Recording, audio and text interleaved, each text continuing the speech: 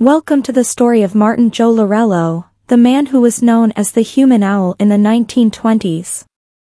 Martin was born in Germany, and later, when he came to the States, he changed his name to Martin Joe Laurello. During that time, freak shows were popular, and people who possessed unique physical traits could earn a small fortune by showing themselves to the public.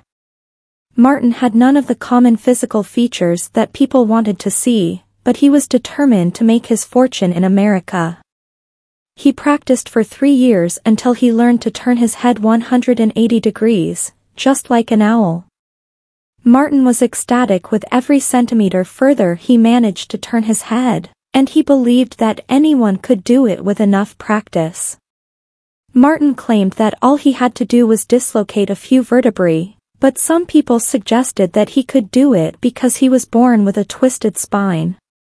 Regardless of how he achieved this incredible feat, Martin managed to become really famous and earned a lot of money from his performance.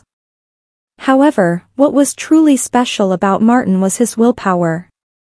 He was determined to achieve his goal and practiced for 3 years straight until he could turn his head 180 degrees.